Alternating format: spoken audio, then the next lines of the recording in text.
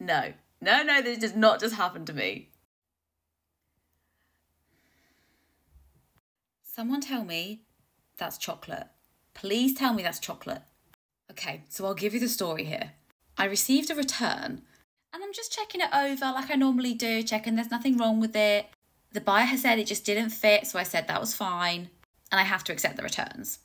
They paid for the return postage, thought nothing of it. Lord, tell me why I sniffed it and it smelled a little bit like BO. So I thought maybe somebody had worn it. So just by chance, I checked the inside. And this is what I saw.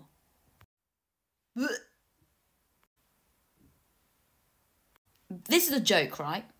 It was a little bit crusty, but it didn't really smell. And yes, I did sniff it. I mean, what do you even do with this? Surely the buyer had noticed. But then again, if they'd noticed and it was something already there, why didn't they say anything? But if this is what we think it is, why on earth did they send it back and pretend like nothing happened?